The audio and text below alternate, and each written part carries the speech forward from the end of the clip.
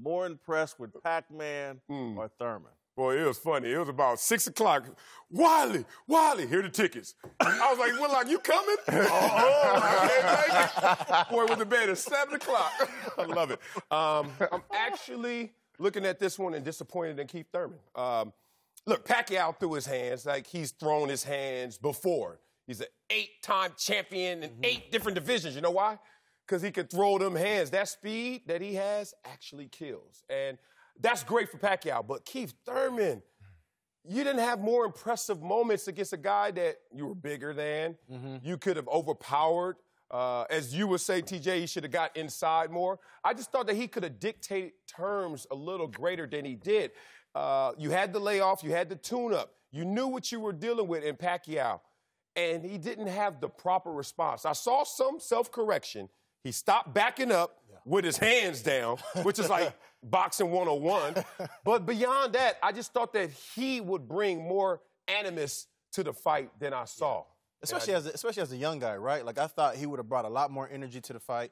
When the fight first started, from the first time the bell rang, Pacquiao controlled the fight. When he got that first knockdown in the very beginning, stayed aggressive throughout the fight. To me, I'm more impressed by watching a 40-year-old Pacquiao put on a show like this, because at that age level, to be able to go out there with the young guys and still hold your own, and not only hold your own, but to be able to dominate and control the fight, to me, that's extremely impressive. But see, why I'm not impressed by that is because you always got to compliment it with the birth certificate. Here's the thing. Errol Spence don't give a damn how old you are. Right. Sean Porter don't care how old you are. So I got to be careful to watch a guy who's being impressive at 40, but in the absolute sense, are you impressive when you get in there with the killers? He was impressive with the speed work, but other guys are going to neutralize that a little more. I'm disappointed in Keith Thurman. I don't believe a 30-year-old should lose to a 40-year-old in any sport, period. So you hate Tom Brady? No. That's a one-on-one, a boxing, track and field, where it's just you versus me. A 30-year-old should not lose to a... Now, did he have the amount of respect for Pacquiao that he should have? I'm going to say no. You see Adrian Broner, we was out in the casino till 3 o'clock in the morning. You got a big fight coming up, bro. You need to be getting your rest. Did he have that respect, that fear that he could lose? Pacquiao overwhelms people, with his hand speed, but he beats you with his feet. He gives you so many different angles. He steps around. Like when he knocked Keith down, Keith backs up with his hands down, and Manny steps to him. And normally Keith can get out of range because he's so athletic. Well, Manny's feet are so good that as you're stepping back, he's stepping with you. And he was able to drop him. And so for me, I didn't think Pacquiao dominated the fight. I thought Keith Thurman showed a lot of heart because he was taking some punches. And he came back. He didn't do enough to win, but he did make it a really good fight. But 30 years old, you should not let a 40-year-old beat you. Not in boxing, not at all. Well, I'm going to use the birth certificate to say, because my expectations were low, man. Right.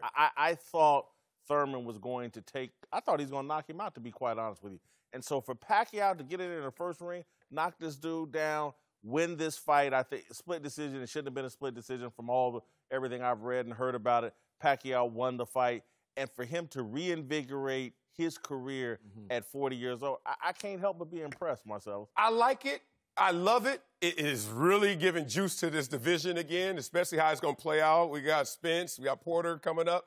See how that plays out. Pacquiao's in the mix. Floyd always sitting there like, in my back pocket, if I say unretired, that's a mega fight, whoever my contestant is. That said, beginning of the fight was different than the end of the fight. The energy and the moments were controlled by Pacquiao. Pacquiao looked like the younger guy. He took it to him. But then if you look at the CompuBox, you look at the punches landed, and you start looking at the latter rounds, Thurman showed up. He self-corrected a lot of his He showed heart, man. ills. He showed heart. That's why it was an amazing fight. Best fight I've ever went to, witnessed, attended. That was my favorite fight. But it just didn't go the way as it should have been. It should have been Thurman dictating, using more. Pacquiao using his speed, but then getting neutralized in speed because of youth, and then we're going to see how it goes. When you're out of the ring as long as Thurman was, it's tough. Boxing is a timing and rhythm type of sport. Errol Spence, Sean Porter, Terrence Crawford, they're the best three in that division. You got some young guys. I'm a big boxing fan from Philadelphia. a kid by the name of Jaron Boots Ennis. Nobody probably knows who he is, but I've seen him fight 4 or 5 times. He's another kid that can really fight.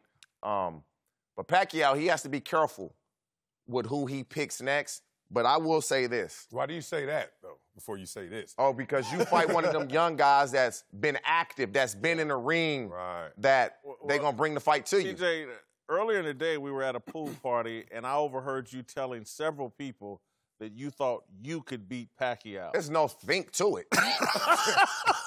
Uh-oh. TJ, you don't want to walk them comments back? No, not at all. Now, in a boxing ring, no, they just said in a street fight.